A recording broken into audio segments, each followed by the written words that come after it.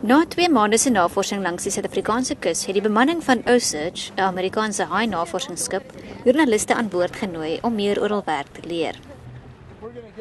Die span, wat ook 'n TV-reeks met die naam Sharkmen vervaardig, voel sterk oor die bewaringsboodskap wat hulle met die werk wil oordra.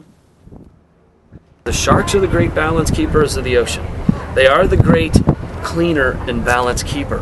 If we lose the sharks, we will lose the ocean. And if we lose the ocean, we lose the planet. Maar om haaie te kan beskerm, moet mens eers hul gedrag verstaan. Deur die haaie op die platform te laai en vir 'n paar minute uit die water te haal, kan die diere van baie naby bestudeer word.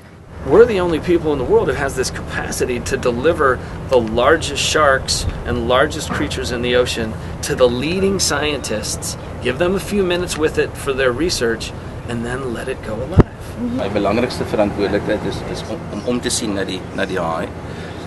Wat beteken dit die haai gevang moet word met die minste stres sodat hy so goed as moontlik op die platform kan kom en uiteindelik weer terug in die water kan gaan sonder dat hy enigstens beseer is of ons praat van sogenaamde capture stress sodat die dier nie enigstens benadeel kan word met wat ons hier doen nie. Die hoeveelheid data wat ingesamel is indrukwekkend. Van bloedmonsters tot bakterie wat van die haaie se tande afgeskraap is. Altesaame 44 haaie is ook reeds met elektroniese opspoorders gemerk, wat navorsers toelaat om hul bewegings langs die kus te volg. Daar is nou al 'n klomp interessante bewegings van haaie, onder andere het een haai aan die Weskus op beweeg tot in Namibië, in die eerste keer wat ons geweet het dat hulle dit wel doen, en die haai is op pad terug na weer, sy is op die oomblik in St. Helena Baai, maar ons vermoed dat sy dan omkaap en weer terug gaan kom na Valsbaai.